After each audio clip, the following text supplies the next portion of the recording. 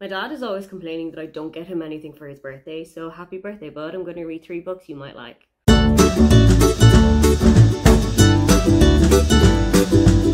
The issue is that now I have to actually pick what those 3 books are. I have no idea.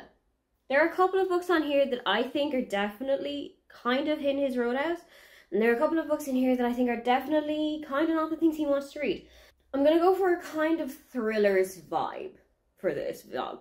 So let's see where episode 2 is going to take us. I'm going to have a look around these shelves and we'll get back to you then.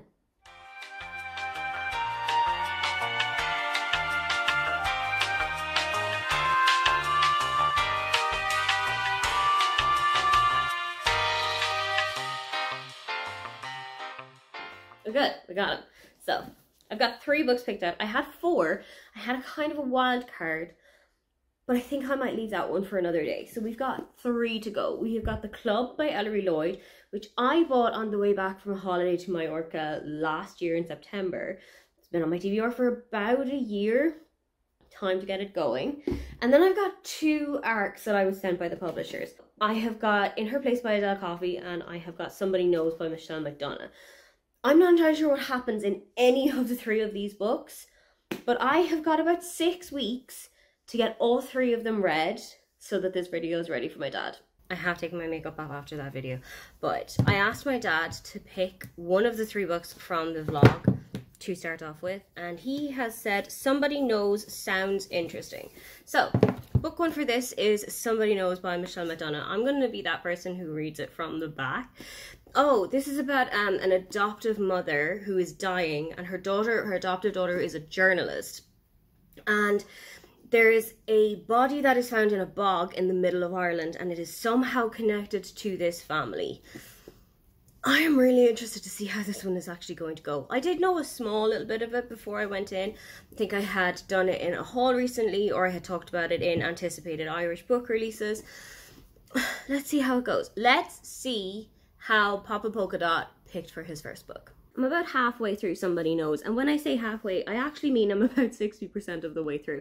But I am enjoying this so much. I'm genuinely invested in what's happening in this book.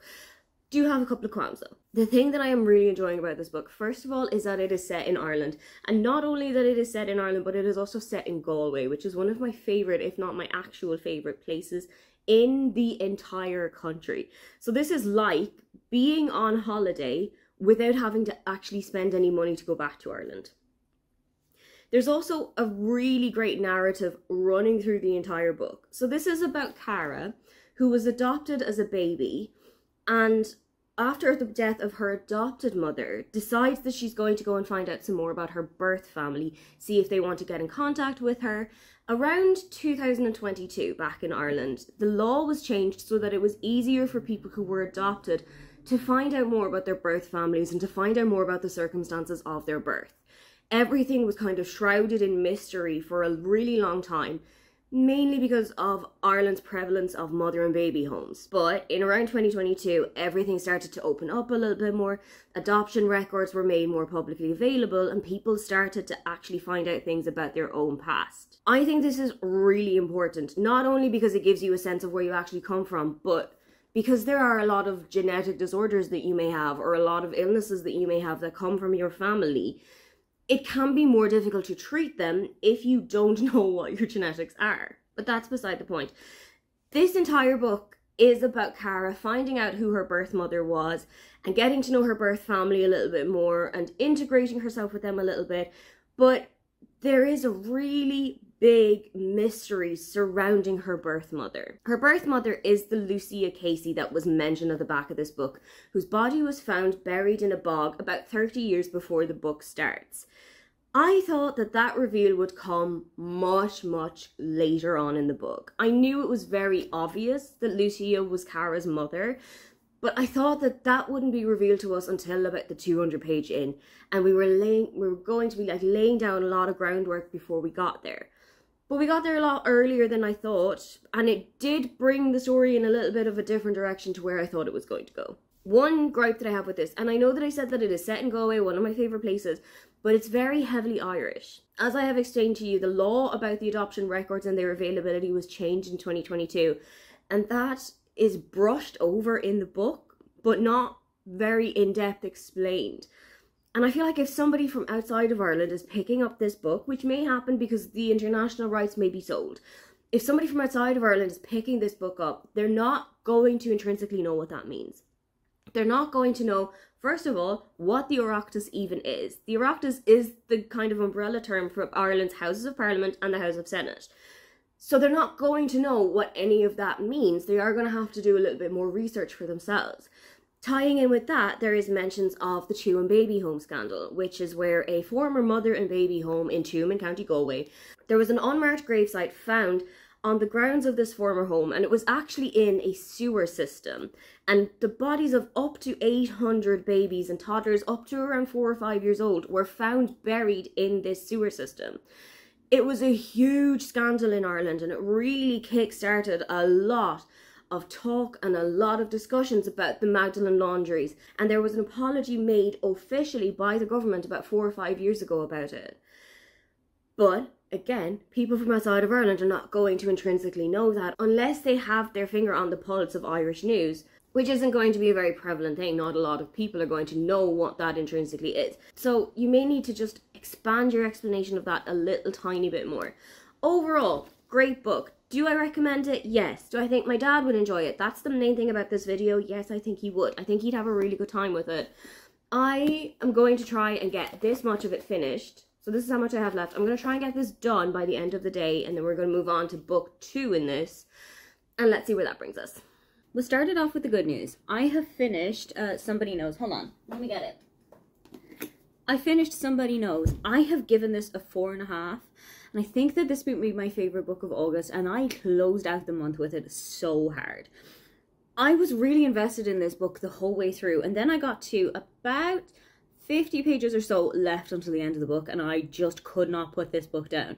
It was like it was sellotaped to my hands. The whole hijinks with Cara's birth family, as you get to know them a little bit more, and as you get a little bit deeper in their psyche and find out what it is that their minds are like, it was genuinely gripping. I haven't read something that has taken me in as much as this in such a long time. It is also really weird that this is the first thriller that I have read all year. I looked back over my reading stats, and this is the first thriller that I read in the entire almost 9 months of 2024. That isn't usual for me, because I do pick up a thriller now and then, but to go almost 9 months without one is kind of a little bit long for me. So maybe that's why I enjoyed it so much. Maybe it was because it was such a departure from what I had been previously reading. It wasn't a romance, and maybe I was getting a little bit oversaturated with those. It wasn't a non-fiction, and I've read quite a lot of those. It wasn't a contemporary fiction or historical or literary fiction. Maybe it's just that it was such a different situation to what I had been reading previously that it just knocked it out of the park. Then I went on to the second book for this vlog, and I am about 49-ish% of the way through The Club by Ellery Lord. I wish I could tell you what's happening in this book, but I do know this is not one for my dad. My dad is not going to enjoy this one at all.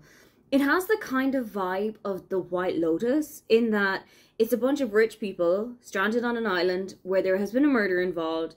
You don't know who it is that's been murdered. You don't know why it is that they have been murdered. You don't know anything that is happening. You're just trying to piece everything together. And I'm going to be really honest with you. Piece everything together, I cannot, because there's so many characters in here, and there's so much things that are happening and have no consequence to this story whatsoever that I'm kind of considering DNFing this. It's just not grabbing me in the same way that Somebody Knows did. It's not taking me in at all. There are a bunch of characters that I truly do not care anything about. There are so many things that have happened previously that are being brought back up that have nothing to do with the club or with the story of the island that it's on. The club is kind of a conglomerate of big nightclubs that all have a totally different theme. So you have the country club, which is set in the Scottish Highlands. You have got the island club, which is the one that the book focuses on, and it has just opened on a private island. You have got the Camden club, which is in the Camden area of London. You've got some really prestigious places that people want an invite to and are willing to sell vital organs to be in there. And at the start of the book, you are told how prestigious and how elite that this is. And there's people who are trying to blag their way onto the guest list, even though they were completely overlooked for any particular reason that they were overlooked for. There are a couple of characters in here that I am enjoying reading. I think it's Jess is her name, or Jessie. She is the head of housekeeping, and she has been brought in, and it's kind of intriguing me with her. But the rest of these people I kind of don't care anything about. Not only is this not a book for my dad, I don't even think that this is a book for me. I don't think that this is one I want to continue. I'm going to give it another little while, and maybe by tomorrow morning I'll have already made a decision. But I do have the next physical book, and that one is the biggest one of all of them. I think this is about 380 something pages. Yeah, 384. This is In Her Place by Adele Coffey, and it's set in New York. It's about a man named Justin, whose wife Deborah is in a coma. And he meets Anne, who is sitting in a bar one evening. They have a conversation about how lonely they're feeling. Anne's husband has also passed away a couple of years ago. And they just want a little bit of companionship. They just want somebody that they can talk to and spend the evenings with. So they start dating. One day, Deborah comes around from her coma, which wasn't expecting to have happened. And Anne feels like she has to really fight for her place in Justin's life and keep their new relationship going.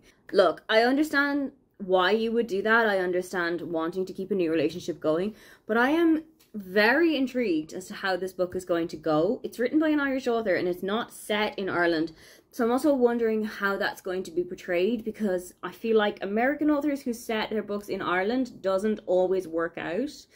So I'm hoping that the opposite isn't always the same. But I'm going to give it a try. I'll get a little bit into it and I will tell you what I think about it. It is the morning after the night before and I've had a thought about it. And I am going to DNF this book. I'm going to DNF the club because I'm not looking forward to picking it back up.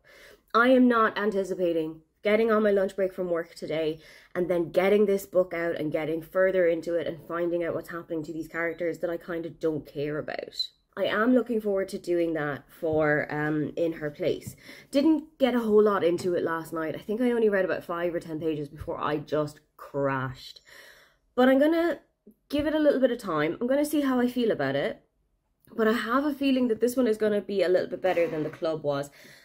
Mainly just because I'm vibing a little bit more with the writing style already. I'm vibing a little bit more with the story.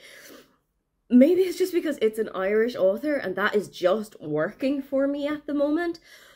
But there's something about this book that I want to keep reading, even though I can't keep my eyes open. I just wanted to keep going with it. I never had that feeling with the club. I never had that feeling of, oh, I cannot wait for work to be finished so that I can get on a train home and read this book. Oh, I can't wait to have finished cleaning the house. I mean, I have always said that I can't wait to finish cleaning. But it was never in the instance that when I'm finished, I can sit on the couch with the club and read it. That was never the situation that I was in with that book. So I'm going to practice what I preach, and I'm going to stop reading a book that isn't working for me. I cannot begin to tell you how hot it is, but picture 34 degrees Celsius, which is about 92 Fahrenheit. That's how hot it is today. This is the warmest day of the week so far, and I think it's supposed to get warmer as the weekend continues, but that does not really stop me from reading on with In Her Place by Adele Coffey. I said at the start when I was giving you an update about this that I was having a good time, and I did, and then we kind of lost the dressing room a little bit. There are a couple of things in this book that I was worried was going to happen. Mainly that it was an Irish author writing a book set in the US. Was it going to be very US centric or was it going to be very Irish centric? And it's turning out to be quite Irish centric. For instance, those familiar with the US will know that they don't call it TK Maxx, they call it TJ Maxx. They will know that she's not your mum, she's your mom. They will know that you don't send your children to a creche, you send your children to a daycare. There's just these little inconsistencies that aren't working for me with this book. I am going to continue for a little bit longer. I think this is the one that my dad will not care about those little inaccuracies. The writing is okay. It's kind of plodding along for me at the moment. I'm on about page 40, so about 10 or so-ish % through. I don't know how I'm feeling about this. I don't think I'm having such a good time with it as I was back when I started it. But let's just see what goes on. Finally, the last day of the massive heat wave that we've been having for the last 2-ish weeks, I think, and I come to you with an update that I'm going to DNF in her place. There's just too much Irishisms in this. I think if we took those out, or if the book was set in Dublin or Galway or Cork or Limerick or anywhere in Ireland, it would be fine. It's just too much for me when the book is supposed to be set in America that we're having so many things that are inherently Irish put into it. Such as when somebody comes over to the house that you're offering them tea and biscuits. First of all, there's no real tea culture in America. It's a lot of coffee. Second, Americans don't call them biscuits, they call them cookies, because they have a totally different thing for biscuits that look like what we would call scones. It just isn't working for me. I'm sure that the story is going to develop in a really interesting way, because where I'm at right now is starting to get interesting. Deborah, who is Justin's wife, has just woken up from her coma, and now Anne and Justin have to pretend that they're not actually in a relationship, that Anne is like the live-in nanny for their daughter Sophie. And it's going to get complicated and it's going to get messy, and I wish I was sticking around to see it, but I can't do it. There's just too much Irishisms in this for me for it to work. Overall, I think I had a kind of a mixed bag. I really started out on too high of a note and then everything kind of went downward hill from there. But hopefully these are books that my dad would enjoy. I don't think he's going to have the same problem with In Her Place that I do. I think he won't really mind that they're calling it TK Maxx because he's not big into that kind of area of culture. It will kind of go over his head a little bit that they're calling it tea and biscuits rather than coffee and cookies or whatever it is that Americans offer when you come to their house. It's just going to be a little bit of a culture clash for him and for me, but I know that he will get invested in the story. That's 3 more books taken off of my physical TBR and 2 books that are actually going to go to my dad because I think that he's going to really enjoy them. If you stuck around to here and there's nothing that you'd really like to say, but you want to let me know that you're here, why don't you just send me a birthday cake emoji so that I can send that on to my dad. Don't forget to like and subscribe because I have new videos up every week. Now, get on out of here.